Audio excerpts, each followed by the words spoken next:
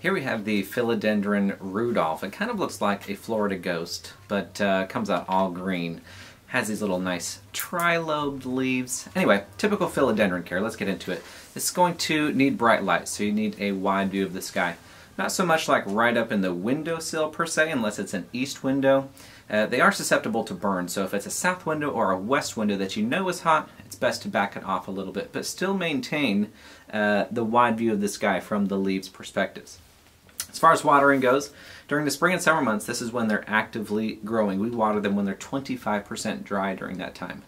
During the winter months, you might see no growth at all. You might see a little bit of growth, but during that time they're dormant, and we water them when they're about 50% dry during that time.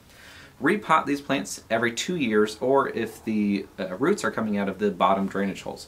For soil, I like to use one part something that's going to retain moisture, and another part something that's going to provide airiness and drainage. So what I like to do, 1 part houseplant soil, just general purpose houseplant soil, and then I'll mix in orchid bark and perlite for my other part. So 1 part moisture retention, 1 part moisture draining, and airiness. That bark is going to provide air down to those roots to make sure that they don't rot. For fertilizing, again, during the growing season, so the spring and summer months, and I just use a general purpose liquid soluble or granule fertilizer. But that's going to do it for the care instructions for the Philodendron Rudolph. If you have any questions about this plant, make sure to leave them in the comments below.